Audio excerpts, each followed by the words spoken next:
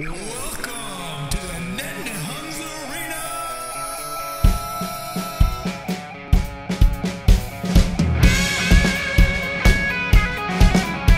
Highlighting Sikhs from around the world by showcasing their professions, passions, and perspectives.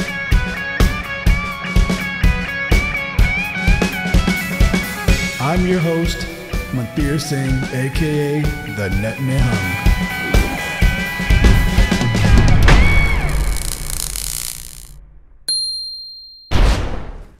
Waheguru Ji Ka Khalsa, Waheguru Ji Ki Fateh. Coach Romi Gill, welcome to the Nihung's Arena. Thank you for having me on your show. Yeah, no, I'm really excited to talk to you. Just to give a little background of how I found you on Instagram. I was following some other people, Sikh Muscle and some of these other ones, and you showed up. So I started following you, and I found you very fascinating. I love everything you're doing. And I can't wait to dig into your entire career: bodybuilding, powerlifting, strongman, gym owner, everything. So looking forward to it. Yeah. So why don't you do this? Give us a little bit of background about yourself. Where were you born? When did you get into these things? What was your background? Did you go to school for a different profession, et cetera, et cetera? Yeah. So I was born in Punjab and then moved to Canada, live in Surrey, British Columbia on the West Coast. So been here since I moved here at 17.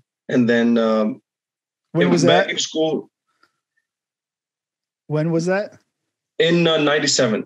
97. Okay. Yeah. It's been over 20 years. Yeah.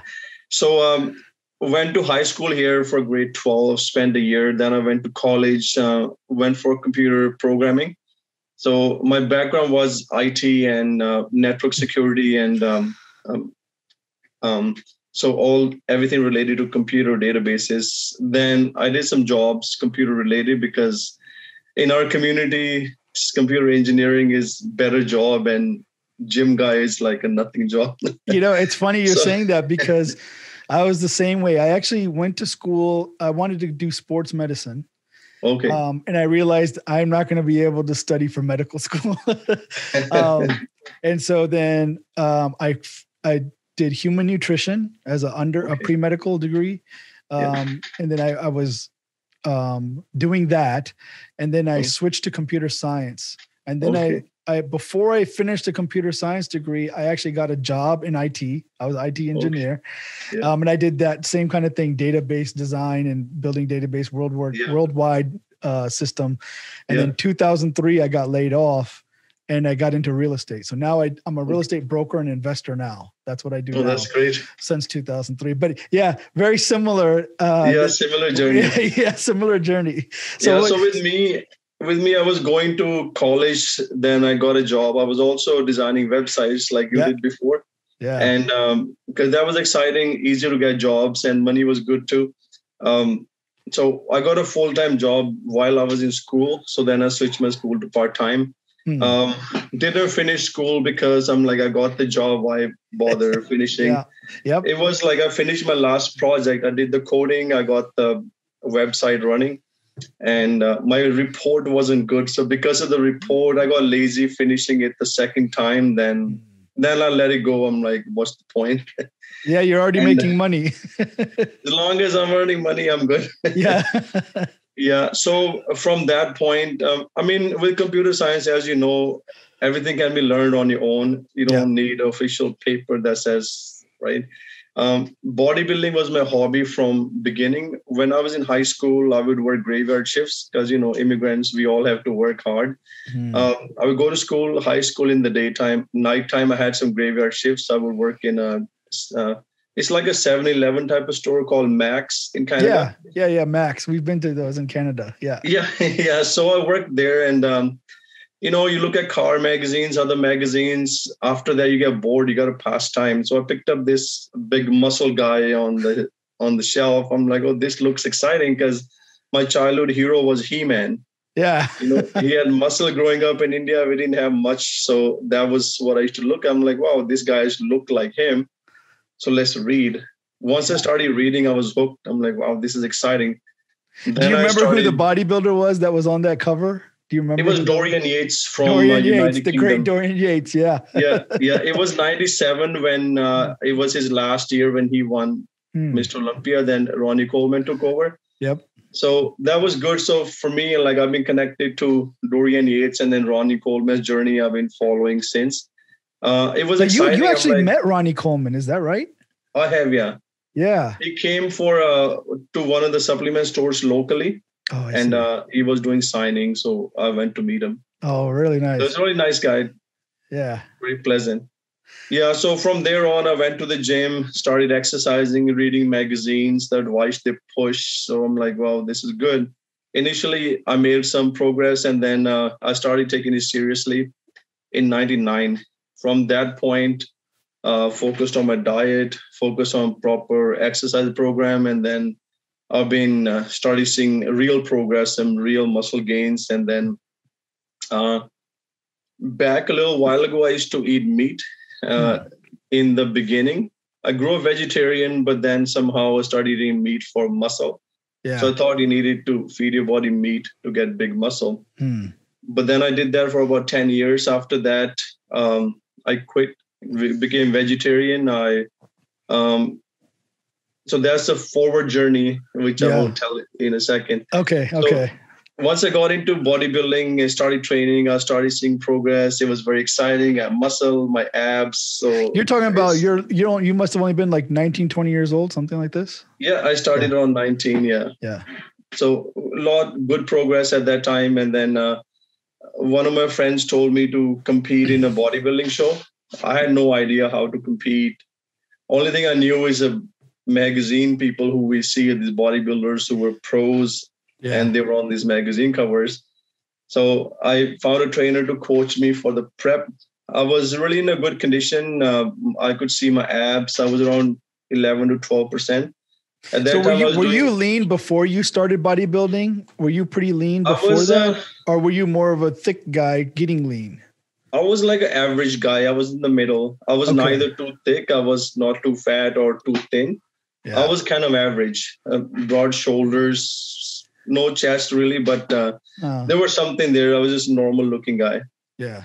When I started at 6 feet, I was, I think 175 pounds. Oh, wow. Okay. Yeah. That's pretty lean. Yeah. I mean, I didn't have any abs or anything, but like I was towards the normal looking range, leaner compared to now. Were you athletic otherwise? I would play some sports for fun, but like not basketball, soccer type of thing. No. Yeah, no. In India, we played cricket and went to the village, and in the pind we played all the other sports and just running around, but never really played anything seriously or in a team. Okay. But just for fun.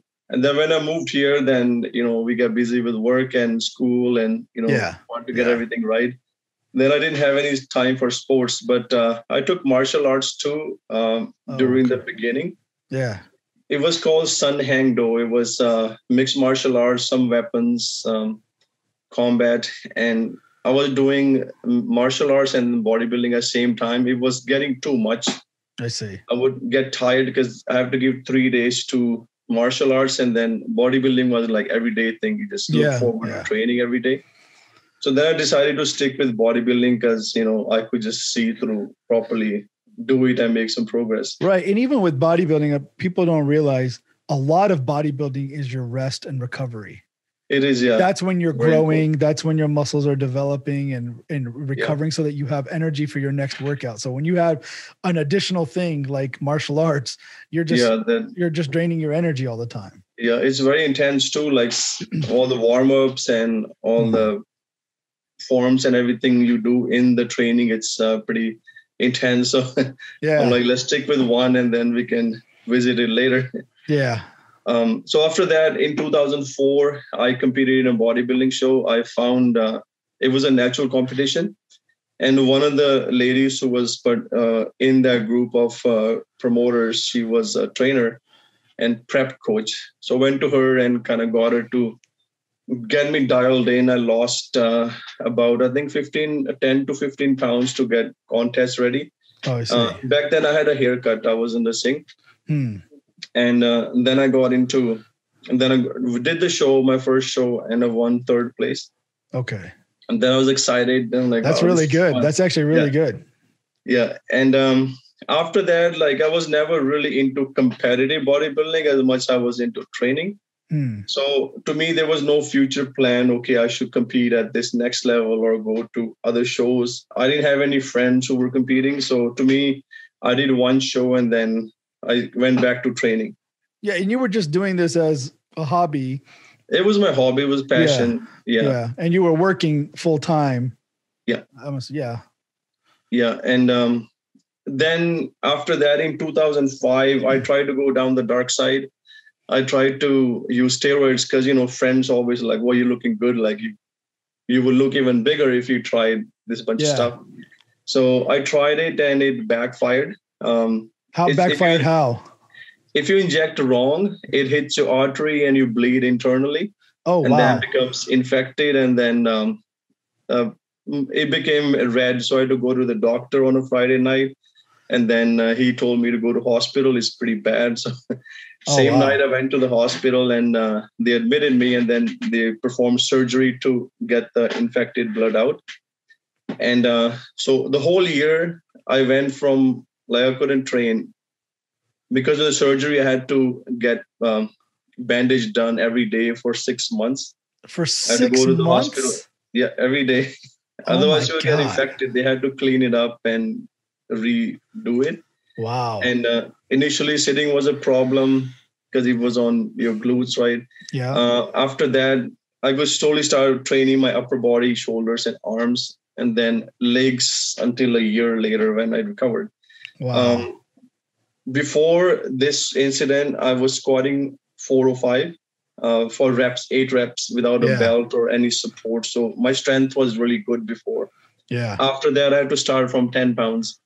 Oh my gosh. And never got into heavier squats. Even now it's getting better, but before it was really good. Yeah. Wow. And so that was my lesson. I'm like, having small muscle, less strength is okay, but I don't want to take the risk again. Oh, that's incredible. I've never heard of anything like that. I've never heard such a serious It happens to people. People lie a lot in bodybuilding. I see. If you see somebody who grows in muscle only, no fat, that means they're taking steroids. Probably. Or getting stronger at the same time, stronger and bigger and not getting any fat. Yeah. And you know, I'm not going to judge anybody either. Cause look, I'm sure like if you're doing this as your profession and you have doctors that you're working with, and it's probably still not a good idea. Okay. Yeah. I'm not condoning it either, but I'm just saying like, I understand to perform at a certain level, if that's what you're pursuing, you're going to have to do what everybody else is doing. And it's not just magical that you just take steroids and now you're going to win. Yeah. Right. You still have to work is needed. Yeah. The work has to be there. The genetics have to be there. The talent has to be there. The drive, all those things have to come together. Yeah. Like in professional bodybuilding, I agree. You have to take drugs. Otherwise it's a waste of time. It takes a lot of effort, a lot of time, a lot of money to put into extra food and everything towards the competition. And if you're not going to win, it's very disappointing. Right. I'll have friends who do it. And so with me, like, I don't have issue with people taking drugs as long as they don't lie about it. Right. Like, especially now, very few people admit to taking it. I mean, it's illegal, but you don't want to broadcast. But at the same time, don't claim to be natural. Yeah. Which is disappointing for anybody who's connected to you. When you have muscle, you get lots of followers and on social media or YouTube, and people ask you for advice. And then, you know, you're taking steroids, but you're telling the guy to take BCA or creatine or protein. It's not going to help them as much. It does to some degree. So this is why I've been natural since the incident. And now I just tell everybody not to take it. If somebody wants to take it, I'm like, I cannot help you. Find somebody else for coaching, or, you know, I can give you advice on fitness or nutrition. When it comes to drugs, I don't know much. So now scrolling through your Instagram, I saw that you had transitioned from bodybuilding to powerlifting. Now, did you compete as a powerlifter? I haven't competed yet. This year I was going to compete. Actually, last year Okay. But then COVID hit and all the competitions were canceled. So after I switched to powerlifting, I got into strongman. I see. The strongman is like the top of the sport and lifting sports.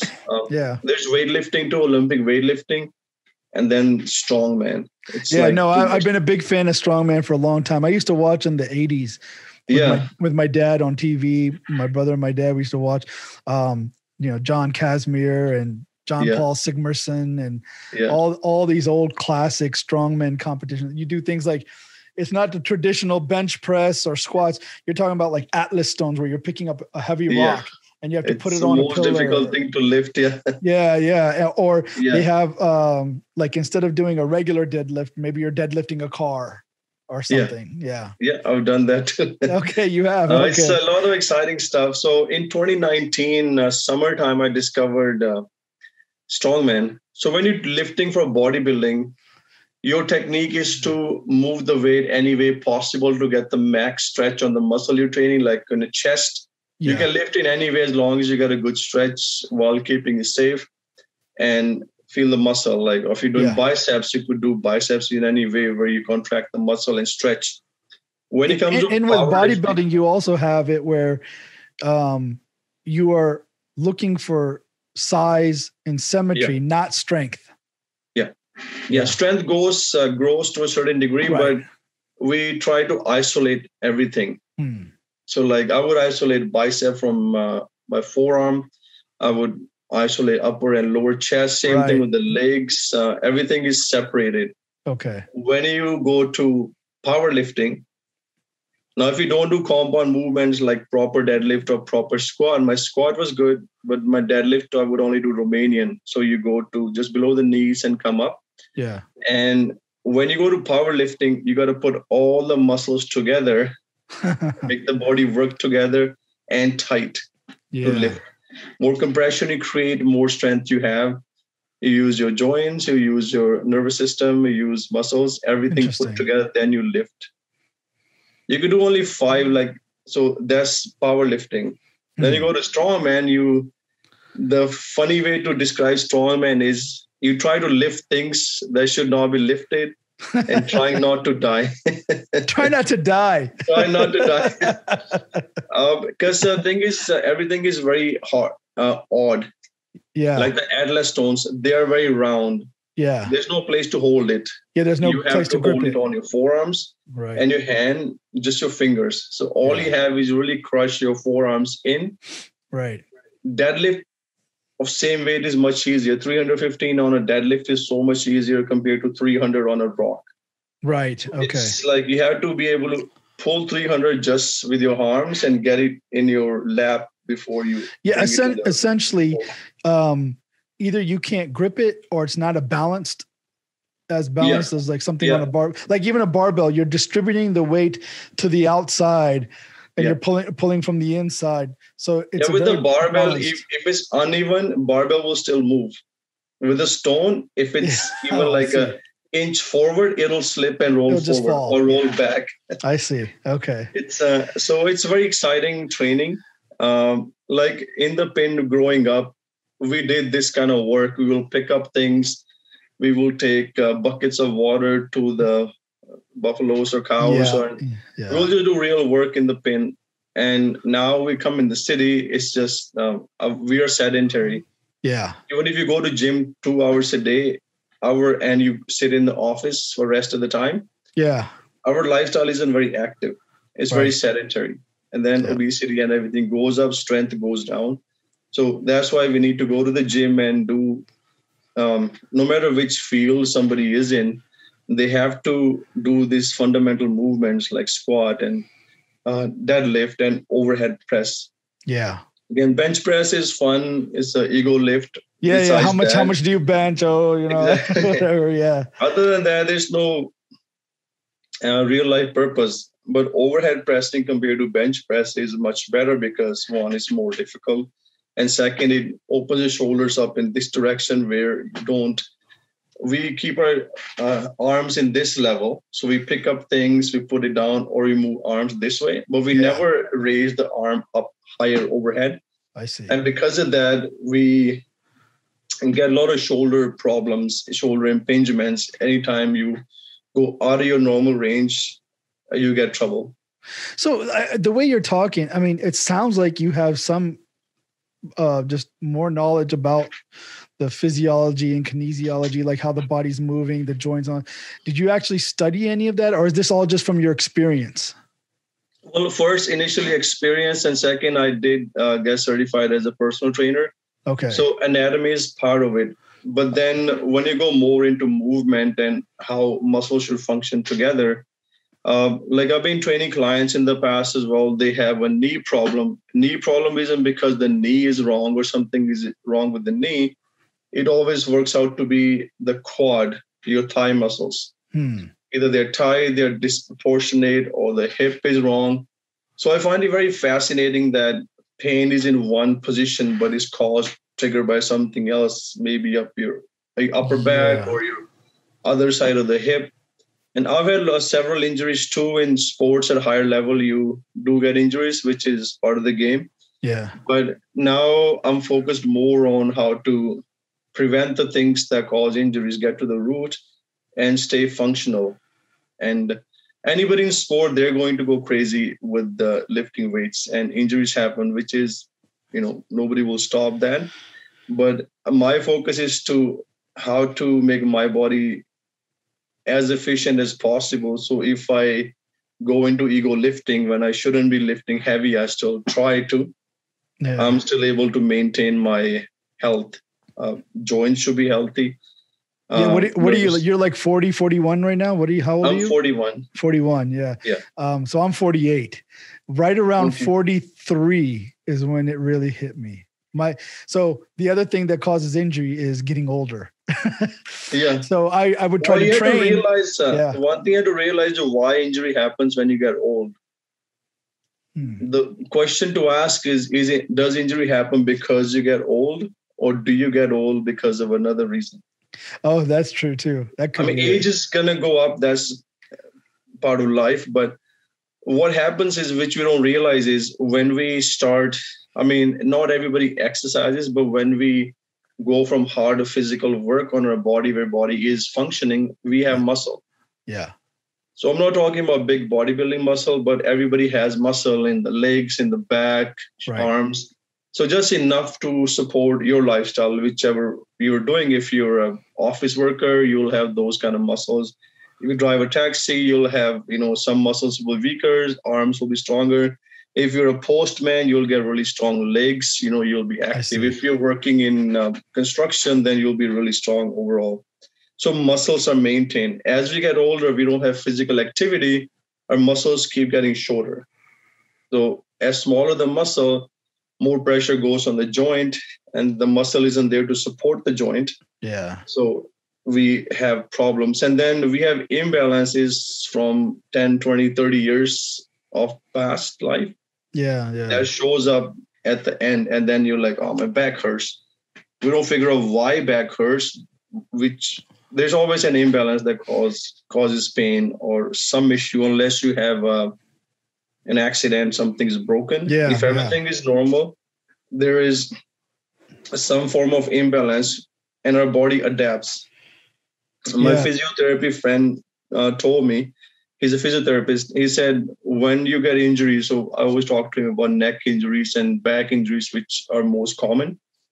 Why does it happen, or what happens? Like we were discussing that. So let's say your back is like this and something happens in your mid back. So it'll pull your body in from one side. Right. If you try to stretch it out, it's going to cause pain.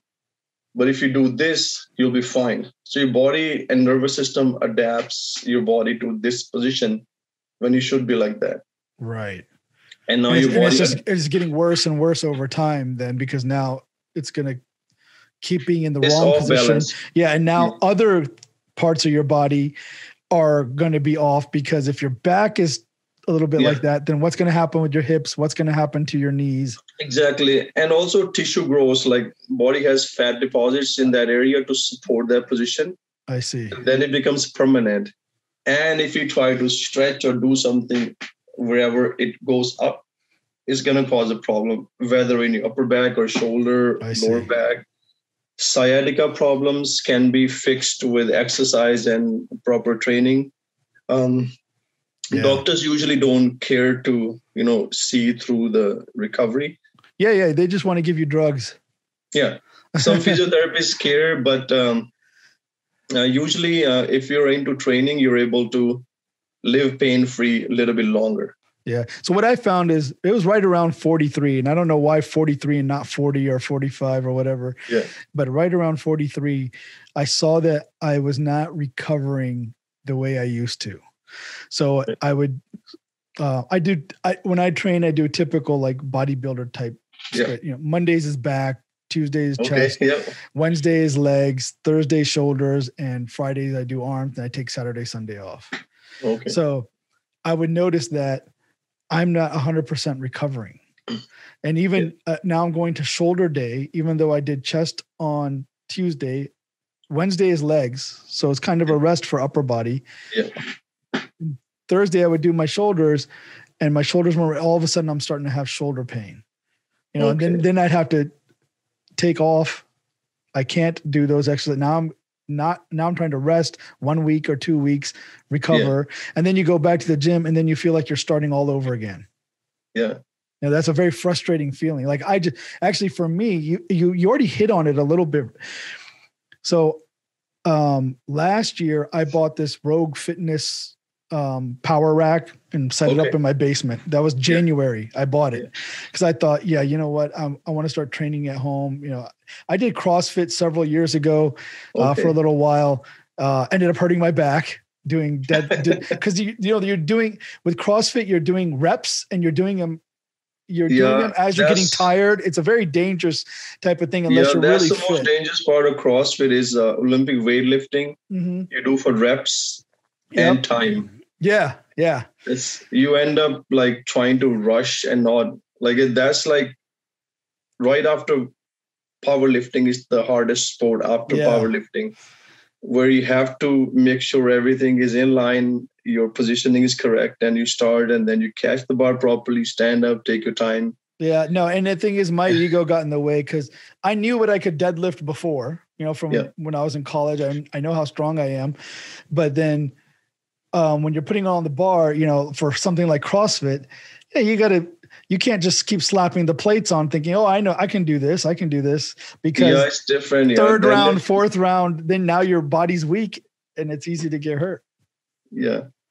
Yeah. With powerlifting is like another thing I kind of dislike about powerlifting is you're moving your weights in a very small range of motion. Deadlift also, you try to make it as efficient as possible where you move the weight least amount and then you lock out quickly.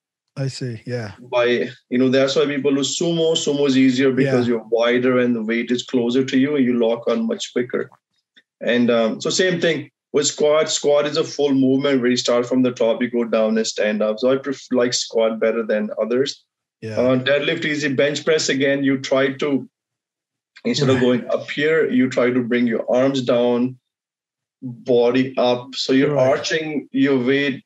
Some of the girls look like one of those witches from the scary movies. When they are bent so hard, it's very scary. It's like, did you even move the bar? It moves like 3 inches. And so that's what it is. In Strongman, it's completely opposite. It's a level playing field. You pick up the weight, you do your distance, and you come back and drop it. And so that's why it's very hard. At the same time, it's challenging too.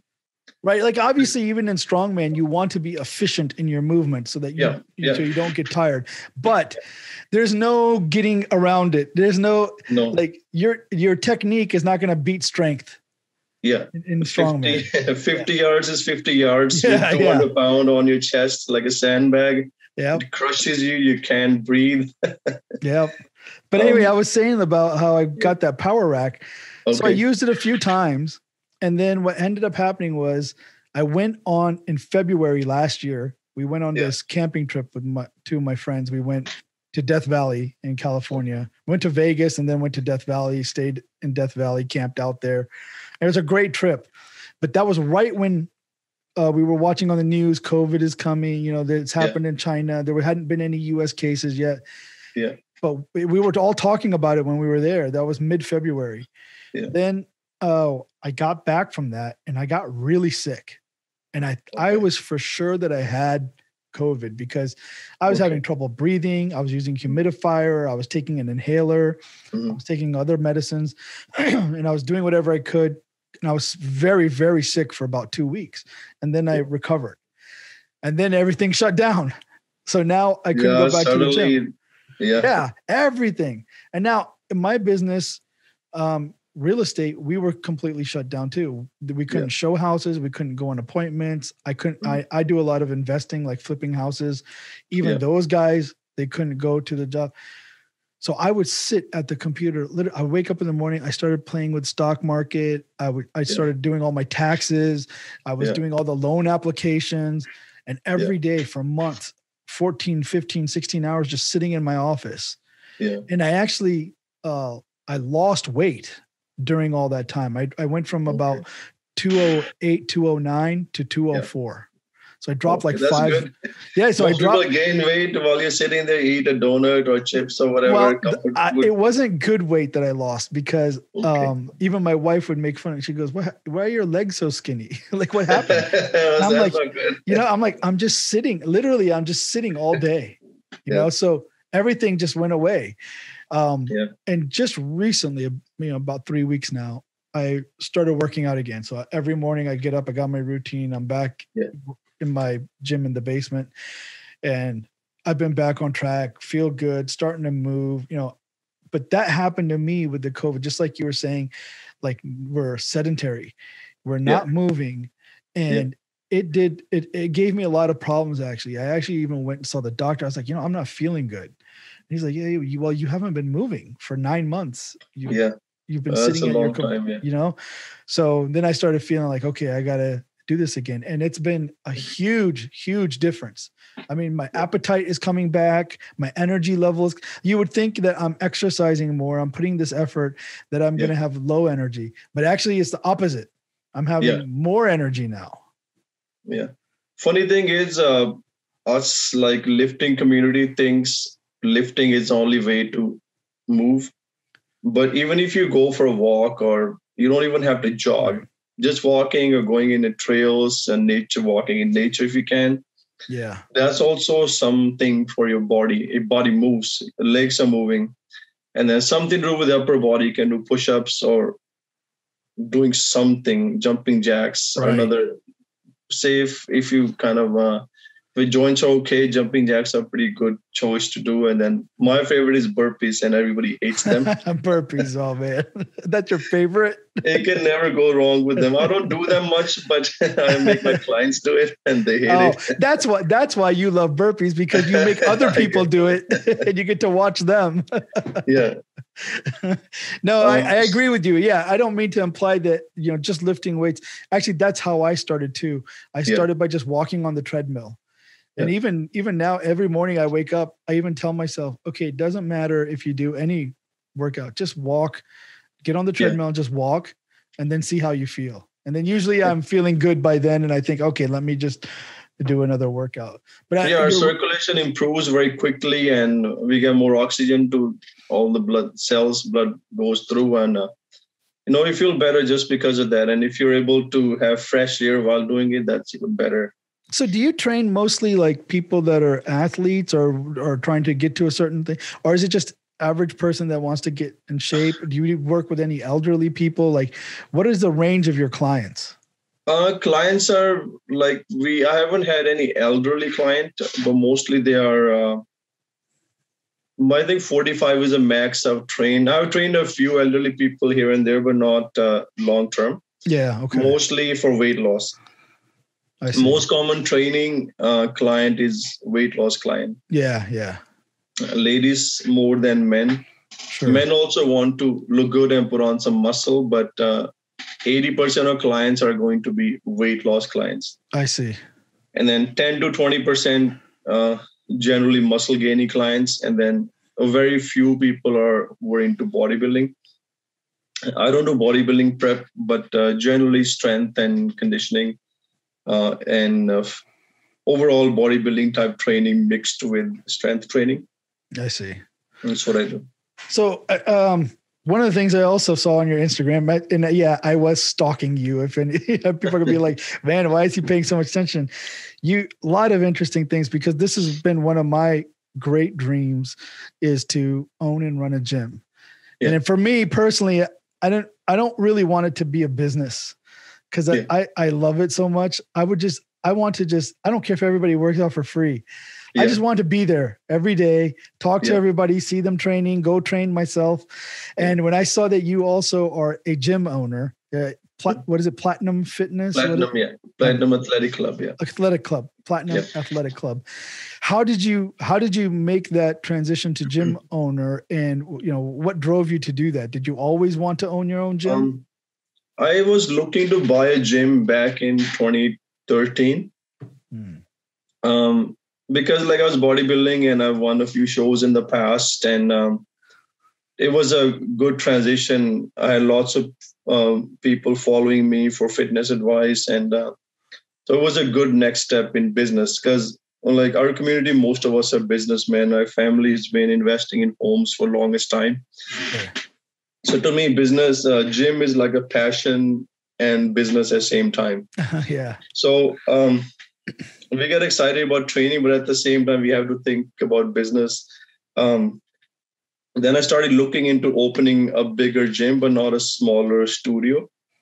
Okay. Wanted a gym that has employees and staff. It kind of runs on its own without me being there at all times. Yeah. When I looked into it, and the rent was so high, like $20,000 to $30,000 a month, then other expenses, I'm like, if I put that much money in the bank, even the basic bank interest will be more than what I would make. So then I kind of stopped. Smaller places wouldn't be that good for business because you kind of have too many employees. Yeah, small place too, you end up with more. It's like a boutique shop. You're going to be dealing directly with your customers more, and it's probably going to be more time consuming actually for you as the gym owner. If that becomes a private studio, then you have your own clients. It's good. The rent isn't so high. Yeah. There's no overhead. It's just you or some cleaners. Other than that, there's no staff. So smaller gyms are like that, where you do strongman and powerlifting type training is more smaller communities or CrossFit. Yeah. But commercial gym is a different beast. So this gym I've been going to for about 20 years now. I started initially, and then I've been here most of the time. Okay. And so I'm kind of passionate about the gym. I know everybody. It's like my second home. Right. I met my wife also there. So there's another attachment to the gym. Yeah. So that was more emotional choice. When I was looking at the numbers, it's like the biggest facility in our town. In Canada, gyms are not that big like you have in the States. Yeah. But this one is similar to, not as big, but it's about 22,000 square feet. And then there's a second level as well. Oh, I see. Okay. So I was talking to the gym owners and giving advice how to improve the gym, because gym was deteriorating. I like the gym to stay open. Right. So they started talking to me into partnership or me working for them. I see. I don't like the idea of a job, because once you quit the job, work on your own, it's like, why go back, right? Yeah, yeah. Then I started negotiations with being a third partner. When I looked at the numbers, I needed some loan, and all the banks wouldn't give you loan because 1/3 share is you don't have any voting power. You have no control. So then I asked them to go into 50%. They agreed with 50%. Then slowly negotiations went into full. Oh, wow.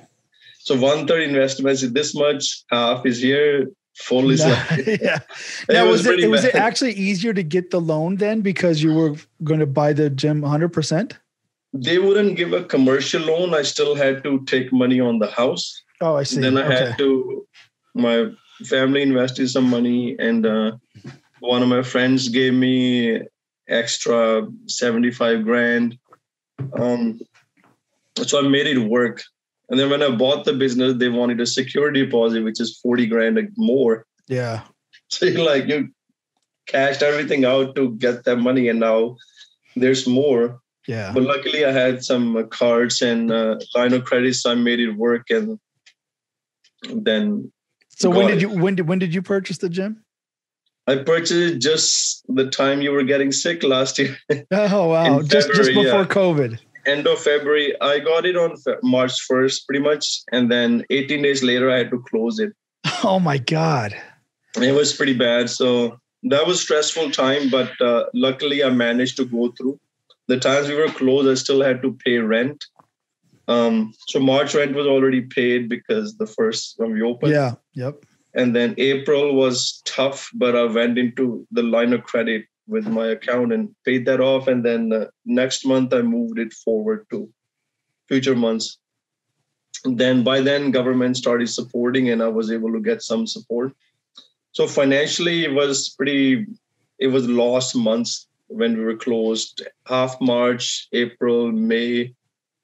Now, were you still maintaining the place? Like you still had to maintain everything? Like, I guess things aren't getting that dirty or messy, but is that a time that you use to kind of fix little things up or? Yeah.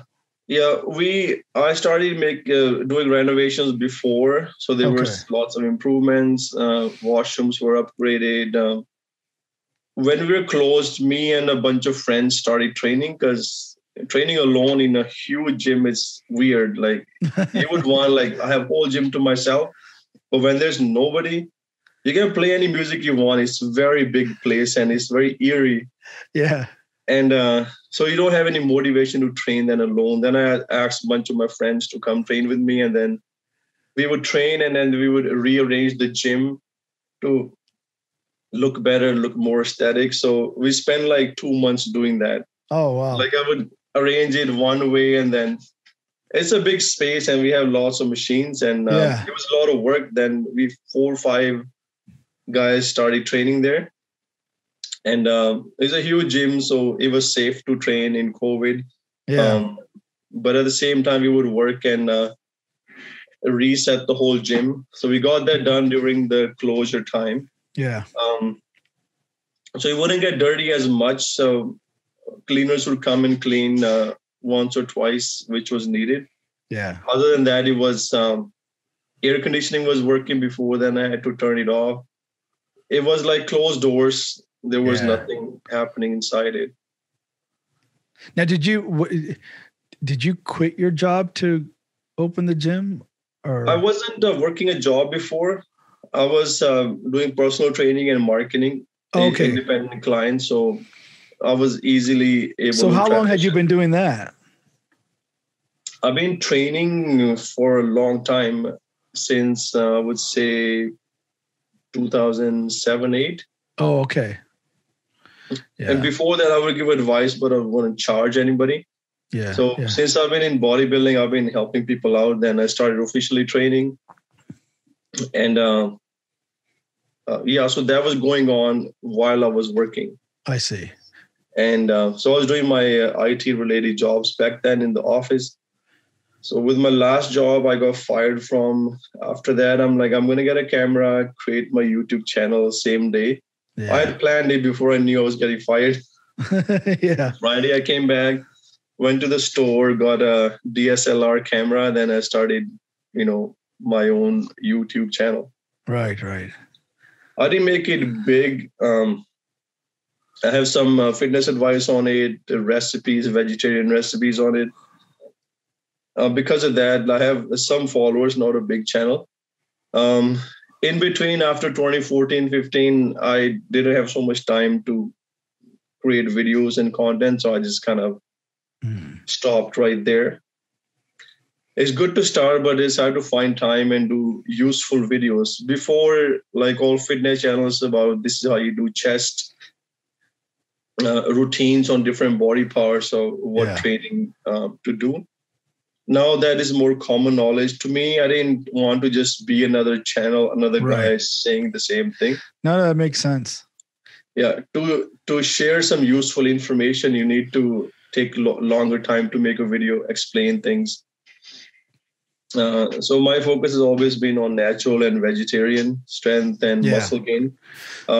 Most people in our community don't know how to do that. Yeah. So speaking of that, so vegetarian bodybuilding, the biggest concern that comes up for people is how you're going to get enough protein. Yeah. So how do you deal with something like that? So in our first world countries, we're lucky that we have lots of options. So Indian diet, we have dals and we have paneer, more protein, some fat comes with it too.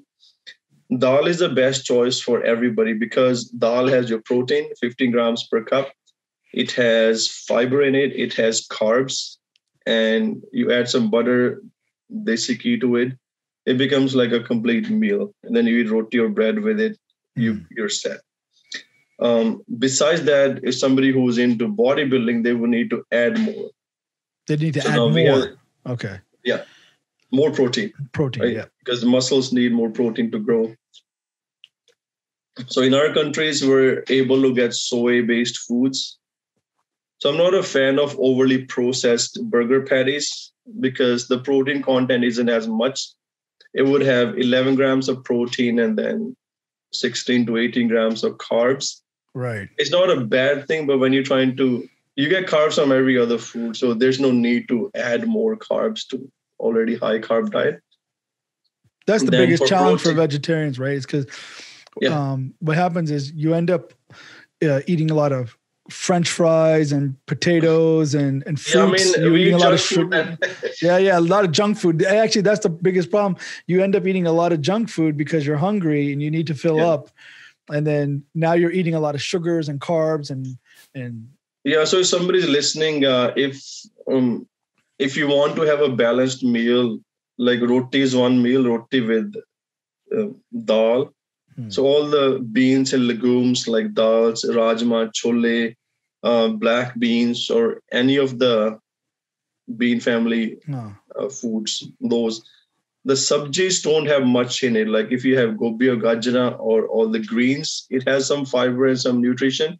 But when we cook it, it's gone. So you have very less nutrition left. All it is carbs and fiber, right? That's good, but then you have too much carbs. Okay.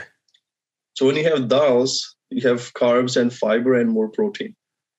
So that's one way. And then you eat dahi with it, yogurt. It's got probiotics in it and it's got more protein. As long as you eat enough according to your needs, you will be fine. When we start eating more, instead of 4 roti, if you go 8, that's going to be a problem. Some people like dahi so much, then they have a big bowl full of it. Right. That will make you fat too, because if it's not Greek yogurt, it's going to have additional fat and sugar in it. So which we need to avoid if you want to stay lean. Now, do you recommend adding any like whey protein or anything to the dals or to any of the other I was getting to that. So this is like a normal food. Like we have to separate normal people and then athletes or gym people. Okay. So for normal people, they don't need too much protein. Right? What we need, we can get from these foods. I see. And then we have nuts. Nuts come with fat and extra carbs. So you can get really high calories from nuts if you're not careful. So 1 cup of nuts could have up to 800 calories. Oh, wow. You don't get 20 grams of protein, but lots of fat and carbs, which is healthy. A lot of fat, too much will make you fat. Right. Now, then other option is tofu, of course. Tofu can be made like sabji, it can be grilled. It doesn't have too much fat and carbs. It for a brick of tofu, you can, I think, get 50 to 60 grams of carbs easy. Okay. And then you can cook it like sabji, you can scramble it, you can put it in wraps. So you can make a meal out of it. And after these main things, then there's patties. You can have patties if they are made with lower carbs. Then it becomes more processed food. Then you have to see like health versus macros, right? So that's a decision we have to make. Bodybuilding is nice. You look nice and you look lean, but it's not always healthiest way to live. I see. Yeah. But those are decisions you have to make when you're eating food. Right. So then there's Greek yogurt. Greek yogurt's got a lot of protein, very less sugar, and almost no fat. That's what about like when people make it at home versus buying like from the store? That's the same. So there's normal dahi, then there's Greek yogurt. Greek yogurt is pretty much all the extra sugar and fat removed. Then it becomes very thick and more protein left in it. Okay. Normal dahi is okay too for normal people. And even like if you want to lose weight, Greek yogurt, if you try to eat normally, it's not as appetizing. Normal yogurt tastes much better. I see. Again, because of sugar and fat in it. Yeah, it has more of a sour taste to it or something. Yeah. And then we also have cottage cheese. I was going to ask you about cottage cheese. Yeah. It's like one of my favorite things to eat. Like now I'm on two extremes. I'm either eating pizza or cottage cheese with... I mix the dry cottage cheese, half a cup could give you about 22 grams of protein. And only 2 grams of carbs, almost no fat. Right. So that's the lean diet. It has no taste. So I add hot sauce, I add salt to it, mix it up and eat like that, or add some corn to it. Frozen corn, I boil it and mix it together. So add some sweet and then additional fiber. Yeah, a lot of people add fruit to it. Like fruit works too. Peaches, pineapple, things like that. Yeah. With me, I made this controversial post in the past against fruits for people who want to lose weight. So again, so if you're okay with your weight is in normal range and you're not, worried about gaining weight, then adding fruits is okay. Those who are looking to lose weight, I would say don't eat fruits, eat vegetables for your nutrients and have normal carbs. Like if you're going to have right type of bread, sprouted grain bread has 6 grams of protein per slice and less carbs. Yeah. And extra fiber. So adding these kind of foods where you feel normal is better than eating fruits. Okay. You got to pick your carbs the right way and you maintain your sanity. If you quit all the carbs, you're going to have problems. Right. If you go very low on carbs, you will quit your diet very quickly. Yeah, I don't know if you're familiar with Stan Efferding. He's he always says compliance is the science. You have to pick the kind of not diet meaning like dieting, but the food choices you make, they have to be things that you can stick to it. Yeah. If you're going too strict on any program, you're not going to everything works if you can stick to it. That's his point, right? So pick something that you can actually stick to and you will follow. Yeah. And then that will give you the most benefit. Exactly. I always ask people, what's the best diet? The diet you can follow. Yes, if you don't follow it, it's a temporary thing. Then you're going to quit. Yeah. Like before, I would tell people to go on this bodybuilding type diets, all my clients. And then I realized they would follow it for a week or 3 days. Right. Maybe 2 weeks. Then they binge. Go opposite extreme right after. Yeah. So that is very hard. For non-gym people, it's very hard to follow. Even gym people. Yeah, I was going to say, even like a body, it's not that it's easy for them, but they're so focused on their goal that everything they put in their mouth, they're thinking constantly, what is my goal? Yeah. And that's why they're able to do it. Yeah. Normal people aren't going to think. Normal people are like, oh, I'm so hungry. I need to eat before my next meeting. Yeah. Yeah. Even gym people develop insulin problems, insulin sensitivity problems where like me too, when I went from bodybuilding diet to normal eating, weight gained, right? I'm not concerned about now having abs all the time like I did before.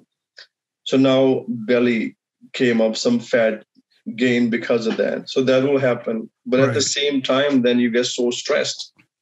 In bodybuilding, like a little bit of fat and then you feel judged because in bodybuilding is about judging. They are judging. Yeah. And then somebody will say, oh, you got softer. Oh my God, you have abs. Oh, your muscles are shorter. Like you get so sensitive over these comments. Yeah. When you leave that behind, then you're like, that was very silly.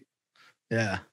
And so that causes mental issues too. Mentally, you feel very weak and always, feeling you have to justify everything.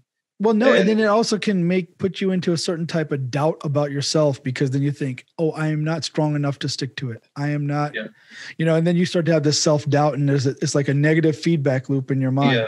So you have to be really careful. It's bodybuilding itself. I'm a huge fan of bodybuilding. I've been following it for a long time. I used to go to school every day. I used to have Muscle and Fitness magazine with me every day at school. And Lee Haney, Rich Gaspari, all these guys, I used to follow them. Obviously, Arnold. I read Arnold's Encyclopedia of Modern Bodybuilding maybe 4 or 5 times since high school, and I would follow all these guys. But, I always thought it's hard to be in that mentality because it's so self-focused. And in Sikhi, we're always telling ourselves that let your ego go. You let your ego go. Don't be so self-focused. Don't be self-centered. But really, bodybuilding is a very self-centered sport because it's really you versus you. Yeah. Right? You are the person you have to be. So you have to look in that mirror and see where is this and what do I need to do? Okay, I got to do this. And then if you make mistakes, oh, I'm a failure. I didn't do this right. I didn't.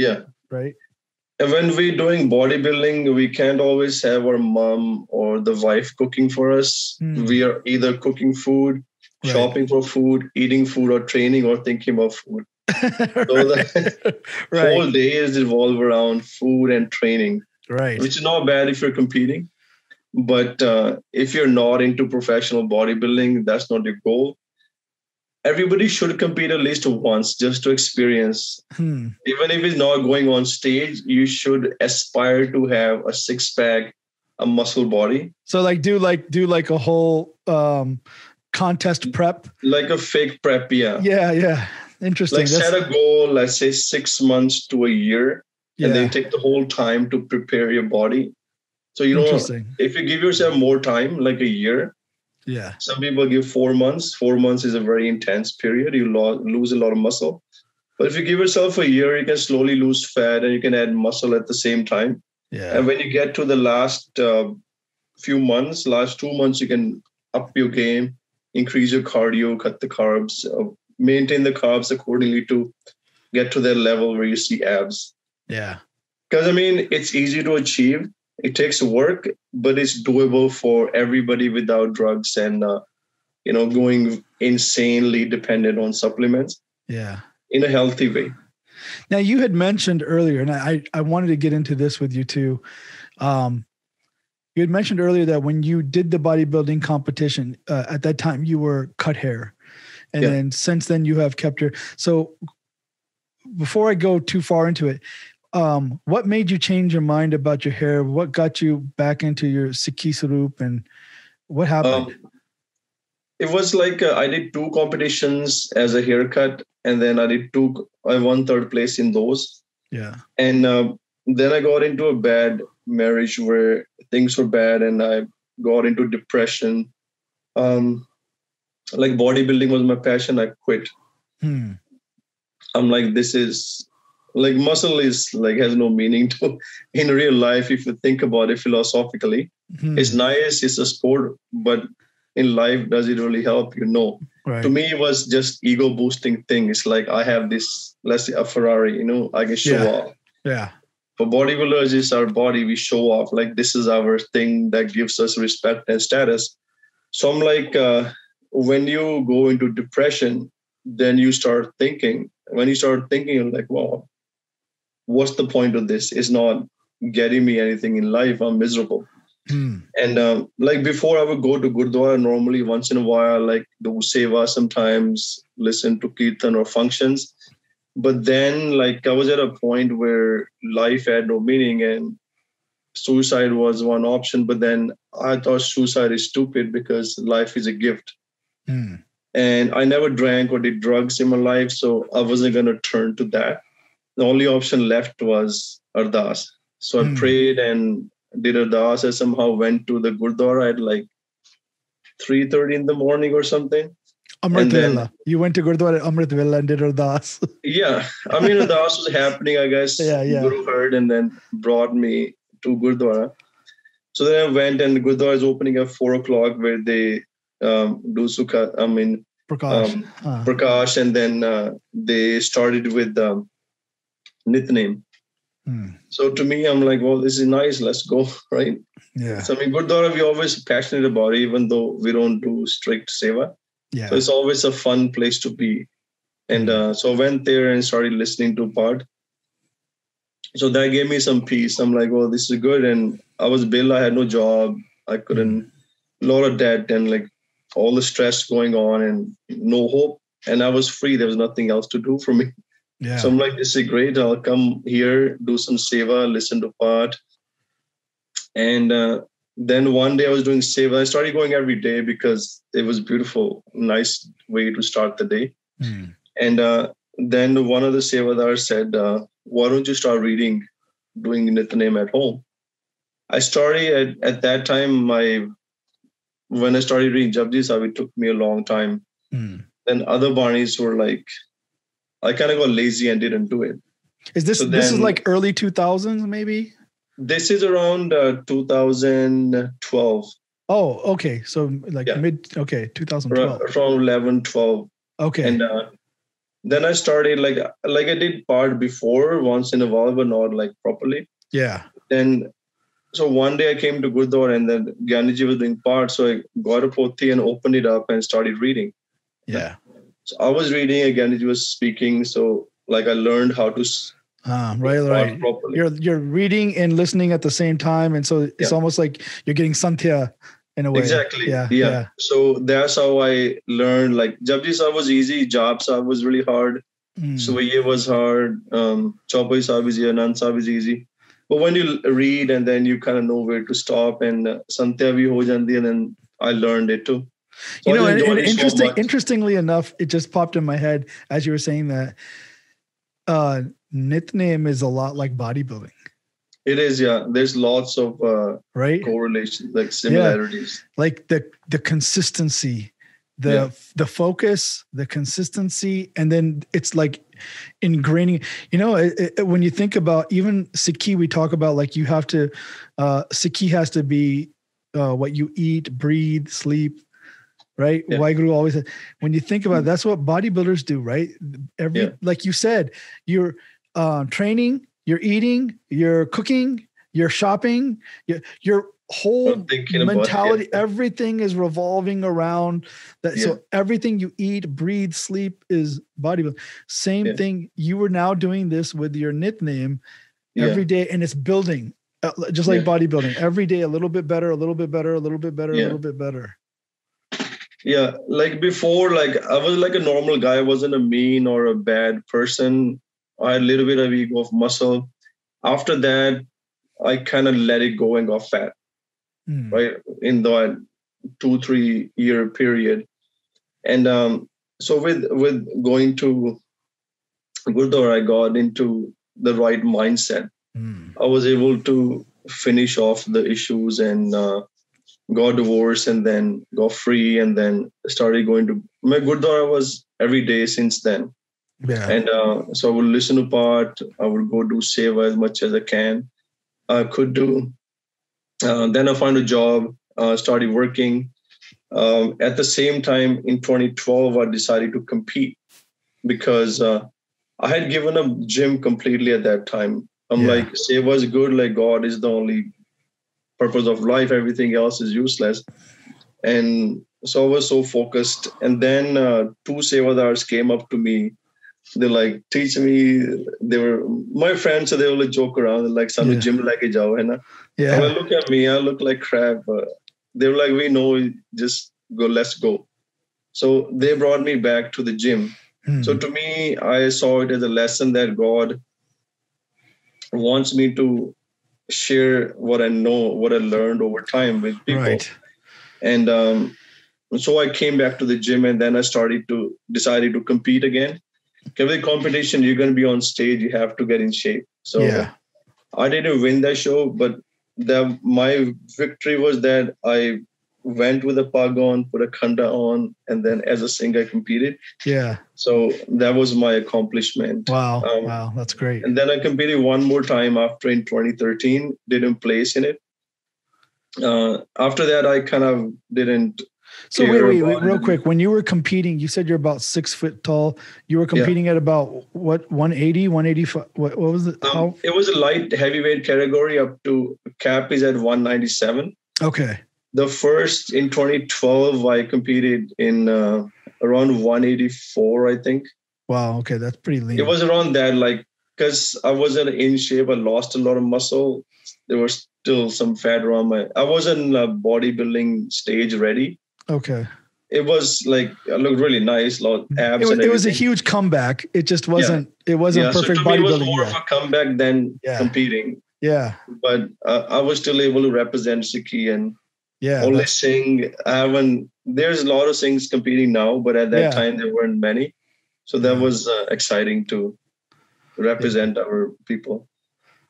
Yeah. And then after that, I kind of took it easy, and I didn't have any drive to do anything. Once, if you have a competition, that's your drive, that drives you. Yeah. If you have ego, that also drives you. I want to look good. I cannot have fat. When you mentally, like, I changed so much. Like in Punjabi language, we used to swear like galan katniya, and then English language, we don't even care. So me and my friend, when I was getting ready for 2012 show, we were like, his name is Mandheer. Like, yeah, Mandheer, apna gala kadniya band kar diye. It's not right. It sounds bad, especially Punjabi is really bad. From that day, we're doing cardio. We stopped completely. Oh wow! And we decided and just stopped. Just like meat, I gave up one day in 2008. I'm like, I'm gonna quit. That's it. So in 2008, I was working in a nightclub, used to, like, regularly as a weekend hobby, and it was like being around party and getting paid for it. Right. Then I was like, this is very bad environment to be in. Not very positive. Then I quit one day. Then I quit meat. And the same New Year's Eve of 2008, I started going to Gurdwara for New Year's party. Instead of going to party, you would go Gurdwara. Yeah. Like Gurdwara is the busiest place on New Year's, right?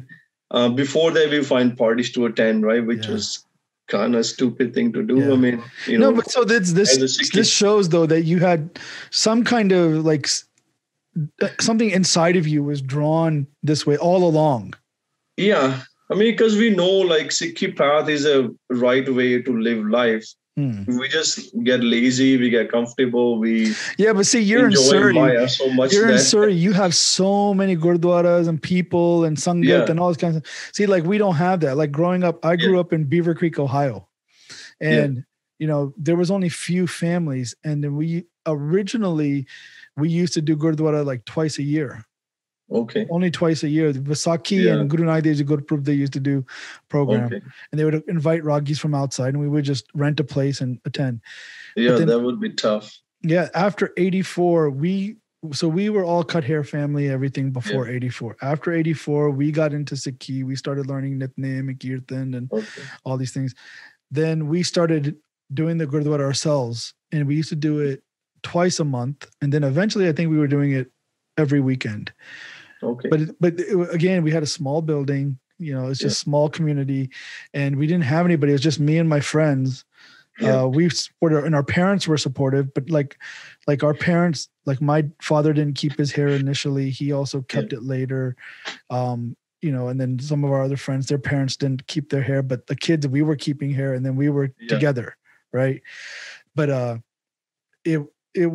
it wasn't, we had to make so much effort. We had to go to Toronto, drive 8 hours to attend a big Gurdwara or a big Kirtan Smagam, or we'd have to drive. I live in Detroit now, but at the time we used to drive to Detroit to attend a camp for 1 week. And that's when we would see other Sikhs. Otherwise we never would see any other Sikh. So you guys were there even lots of Indian people in Ohio? No. Actually, my school, I think, gosh, there was handful of Indians, a couple of black people, and everybody else was white. Yeah. So that's how my school was. Beaver Creek, Ohio. Look, it was a fun childhood. Like a small town? Yeah. Well, it's not really a small town, but it had that small town feel. Like, these are successful people. There was an Air Force base close by. That's where my dad worked. So all the families, they worked at the base mostly, or some industry that supported the base. Okay.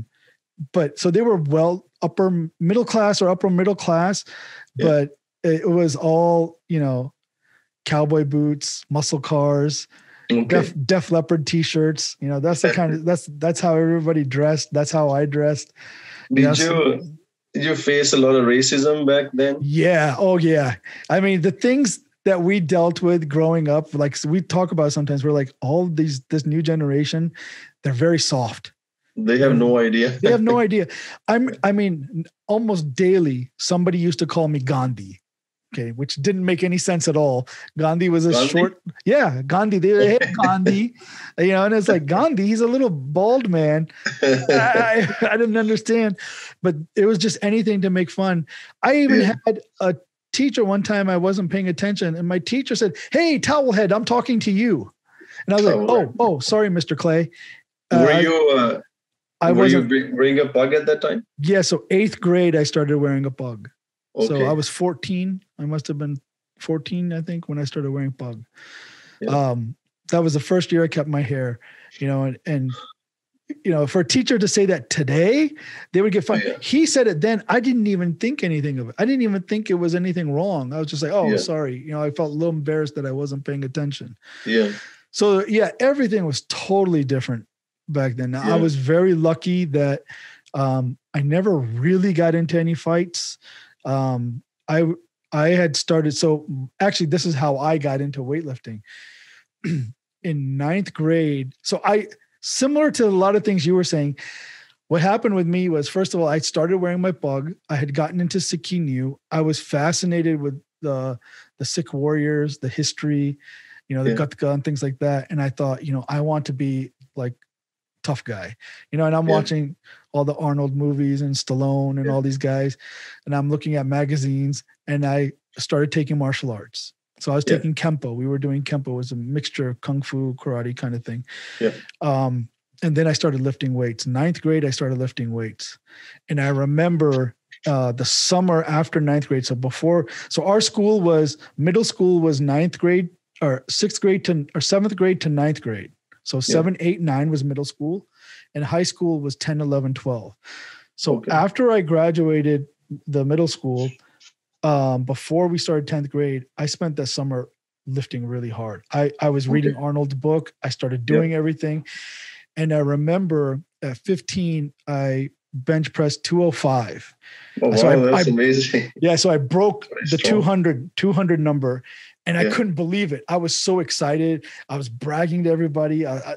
And that changed everything. Because now 10th grade, I come into school and I was almost as strong as all the strongest guys. Yeah. So we had a weightlifting class and we had a gym with full weights because it was big on football and things like this. Yeah. And I was lifting whatever they were lifting. I could do the same or more. And even guys that were bigger than me. Yeah. So I started getting a lot of respect from that. I mean, people still made fun. They still made their jokes, but I was also making jokes back. Yeah. And then they were accepting me more because they were like, oh, he's actually strong. Well, I want him to spot me. I don't trust this guy. I want him to, so there was a lot of that. And that was what got me really into weightlifting. And you probably don't know, but my nickname, everybody calls me Ricky.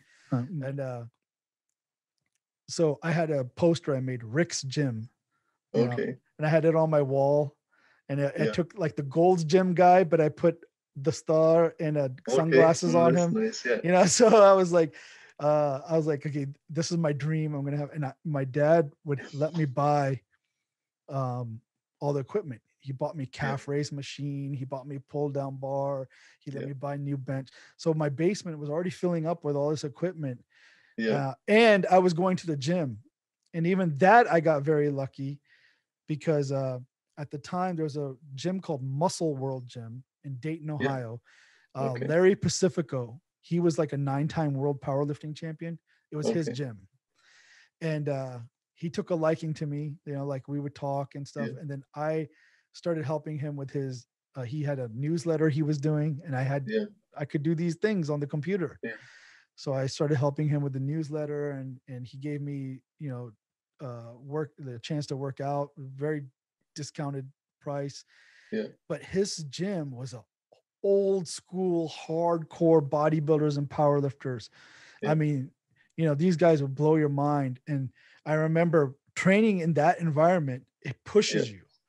Oh, yeah. And I remember the first time I had 90-pound dumbbells. I had done it on the incline bench press. So my partner was with me, and Larry Pacifico saw me training that way. And when I put the dumbbells down, he came over and he goes, wow, you've made a lot of, he goes, that was actually very strong, good form, good job. And I was just on top of the world. I was like, oh my God, Larry Pacifico told me I did a good job. Yeah. So that was kind of, so that was all of high school. And then once I got into college, I moved to Columbus, Ohio. I was at Ohio State. I trained at there was a World Gym right behind my apartment. Okay. So I used to train there. And that's kind of when I really got serious about the consistency of it and all that stuff. Yeah.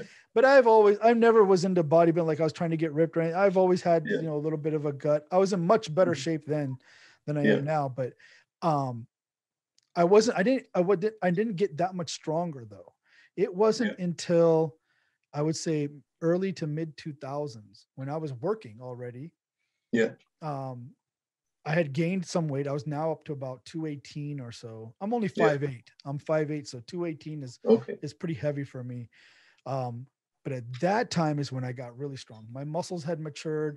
I was mid 30s, and I was able to bench press. I could rep 315 for about 3 reps. Yeah. That was the strongest I'd ever been. That's really good.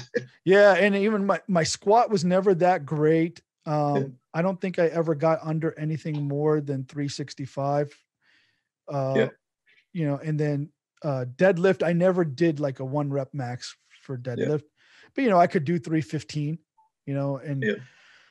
so I was pretty strong. And even I was doing dumbbell shoulder presses with 90s. Yeah. And I could control them. I could, it wasn't just crazy all over the place.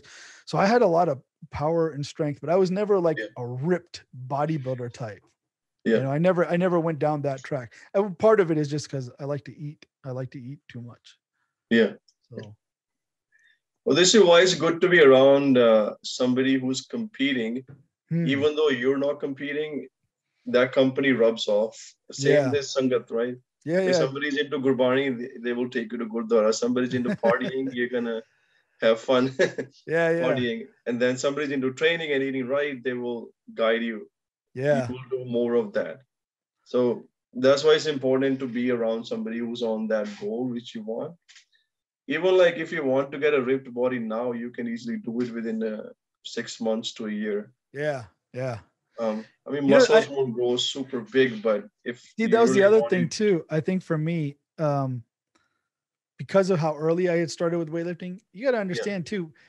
First of all, in the late 80s, early 90s, there were very few Amritdhari, Kesadhari Sikhs in that age that we knew, around all of America.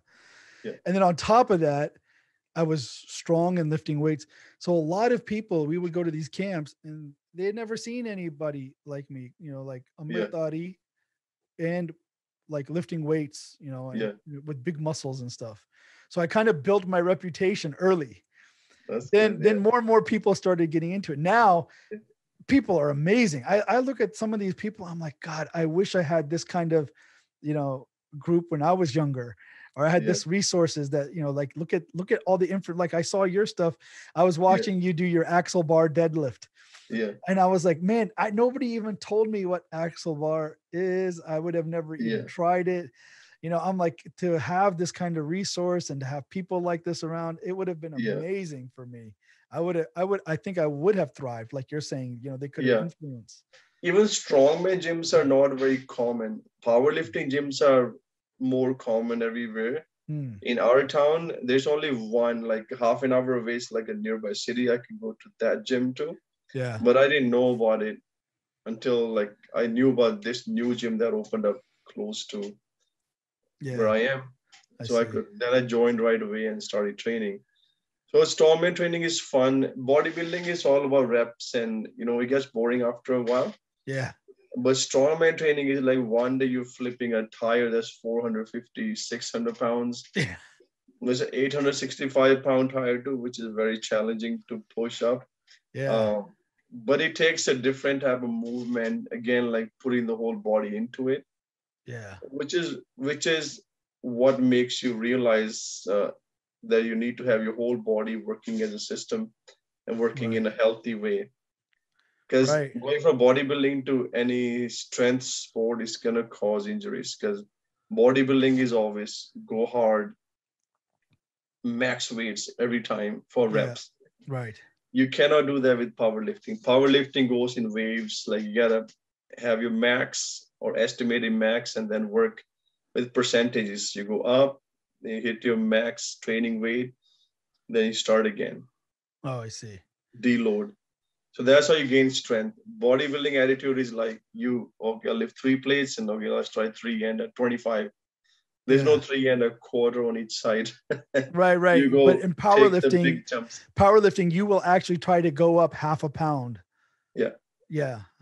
You have plates like half a pound. Like my bench is pretty weak. I haven't hit 315 yet. Because bodybuilding, it was always less than 2 plates. I never went heavy. Now I'm able to do 2 plates for 7 reps, and 281 is my max still. Okay. So again, there's some imbalances in my back from mixed grip deadlifting. So I did that for like 15 years. Now I switched to overhand hook grip, like where you hold the bar like that. Right. It's really bad on your thumb initially. Yeah, you're going to smash your thumb.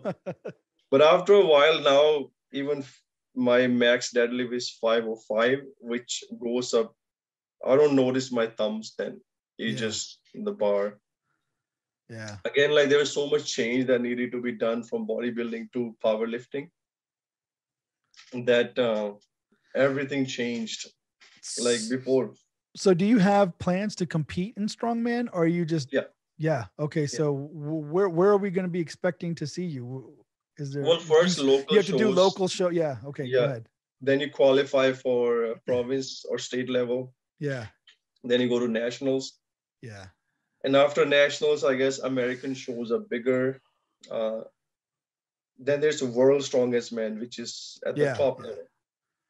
So I'm going to keep getting stronger. I'm not sure if I will go to world's strongest man because everybody takes drugs and I don't want to take drugs. And those are a lot of those guys are really big. I mean, they have a lot of weight. Tall. Like I have gained weight. Like I finished extra bulking cycle now. I got a belly now too. But with powerlifting, belly is a good thing because when you brace, you push the stomach out, which is opposite of bodybuilding. I see. Bodybuilding always sucking in. Here, you're even without the belt, you have to push. Your abs out to create a compression around your spine, which helps you lifting. I see. So with strongman, I'm competing in a event in October. It's a worldwide event. You go to local gyms and you do a video. I see. And it's with axle deadlift. Axle deadlift is with the fat bar, which is 1.9 inch thick. It's hard to grip it, so you use straps. And then it's at 18 inches. It goes just below your knee. Yeah, but even still, like the axle bar, not only is it really thick and hard to grip, it doesn't spin. The weights don't spin on the end, right? So if the weight spins on you, whip either. Oh, okay. No whip. It's stiff bar. Oh, okay. So so it's much more difficult to hold on to it. Same level rack pulls. I'm able to. I did 555 last year. I haven't tested recently, but I think 6-7 months ago.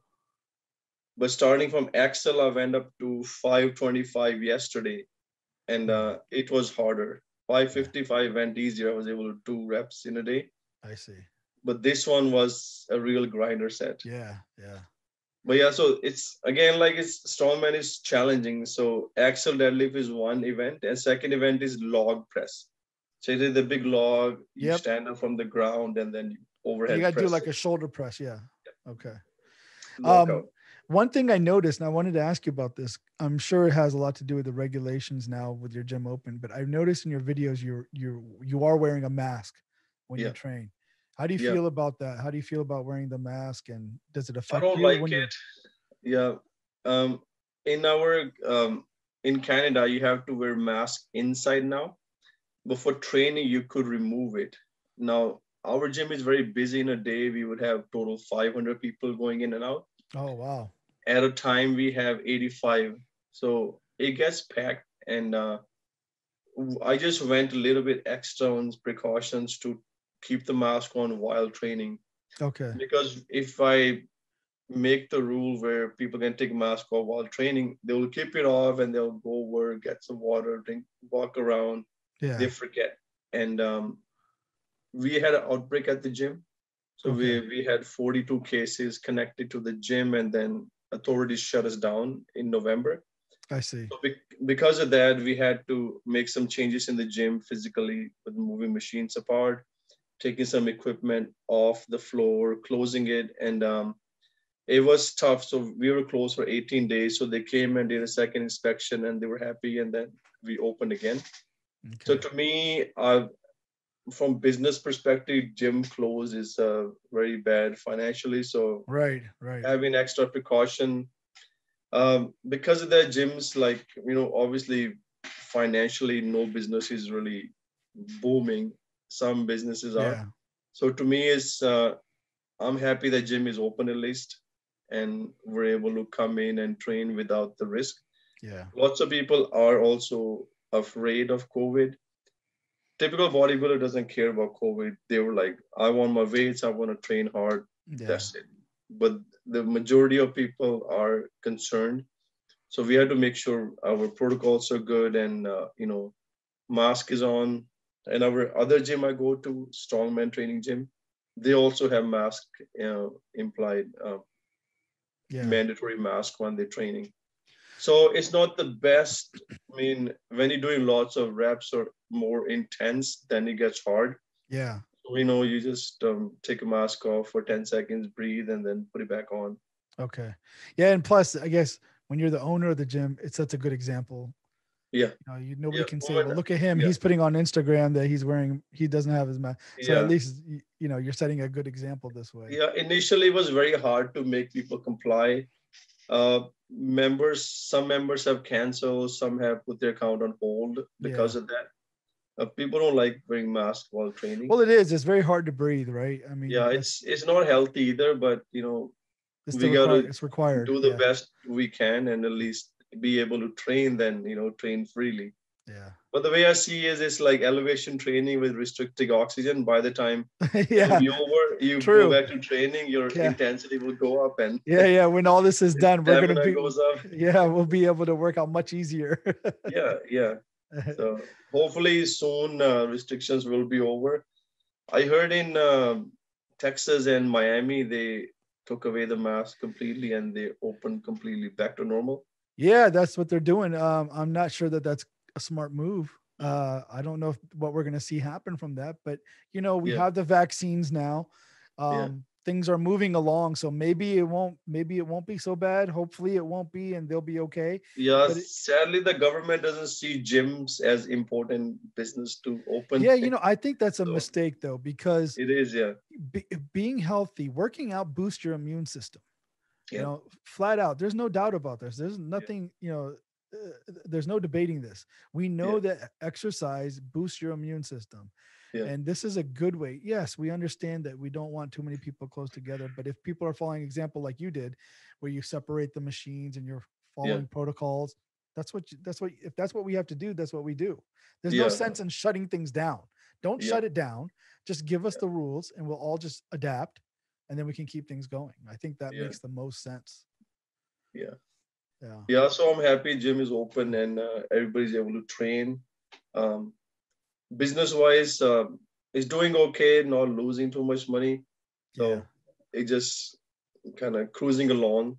But once things start getting back to normal, mask comes off, then it will be better. No, But to me, I have no doubt. I think your gym is yeah, going to do amazing. I mean, you've already expressed how much passion and enthusiasm you've had for this particular gym that you've been yeah, going to for all these years. Plus, you're doing the strongman competition. That's going to bring a yeah, lot of attention. As yeah, soon as this vaccine is out there, CDC is already now here saying that if if you're vaccinated and other are vaccinated, you can now mingle without mask. yeah. So they started saying that here. So it's just a matter of time. And I really, really hope your business just booms. I think what you're doing is amazing. I enjoy following you. Yeah. And I was so happy when you said that you would come on. I thought I was going to have to convince you and keep bugging you, but you right away, you were like, yeah, I would come. And I was Yeah. like, oh, great. This is great. Cause I really wanted to talk to you, and I do appreciate you taking the time to talk to me today. Yeah, I like connecting with others, and the power of YouTube or podcast is it reaches a lot of people. Yeah.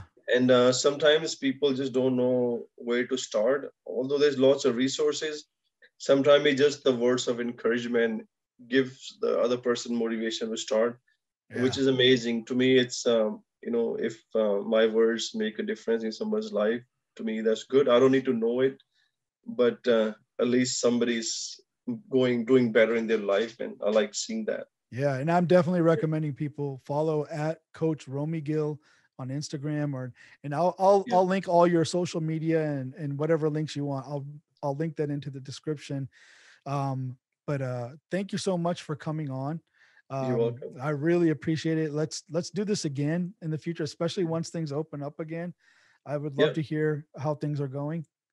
we can have some focused talks about strength or bodybuilding, any topic, I would love that. I think that would and be great. I would like to share that. And if you like to include some videos from my post, we can add that as well. Yeah, yeah, absolutely. Just send me whatever and I'll put that in. But yeah, I that's actually a great idea. Um, maybe in a future episode we can talk specifically like about strength training, and then Yeah, maybe we can talk about some other things. But strength training, I am really interested in because I really feel like that's lacking in our community, yeah, and especially with the older people, like even like my parents. I often think like they should be doing some basic resistance work. It's good for your bone yeah, density. It's good for your muscle and stuff like that. So there yeah, may be things like that that can be explored and talked about that just don't get talked about. Nobody's talking about it. yeah, So yeah. We should encourage everybody to yeah. train. Yep. Okay. Well, thank you so much for spending time with me today on Nihung's Arena. Um, Anytime you want to come back, sounds great. And if you're ever in the Detroit area, let me know. You got a For place to sure, stay. You definitely. got a Yeah. place to work out. Okay. So it was really good meeting you. It was really good talking to you, and hope to see you Same soon. here. It's an honor. Yep. Thank you. Okay. Waheguru Ji Ka Thank Khalsa. Why Waheguru Ji visit? Ki Fateh.